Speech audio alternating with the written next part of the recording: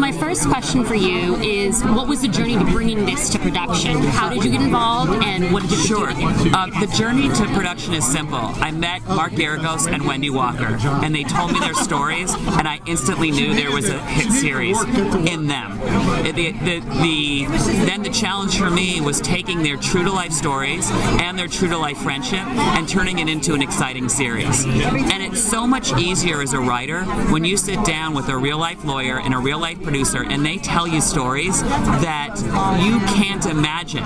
You know, it's one thing to sit down with a blank page. It's another to have a blank page and their voices in my head. It makes my job so much easier, and it makes our stories so much more authentic. So in addition to having their personal experiences and their professional experience, how much are you inspired by the media, the news cycle today, and how relevant do you think this show is to that? I think this show is more relevant today than ever in the history of TV. And the reason I say that is because anybody who turns on CNN and then turns on Fox News now knows that the truth is subjective.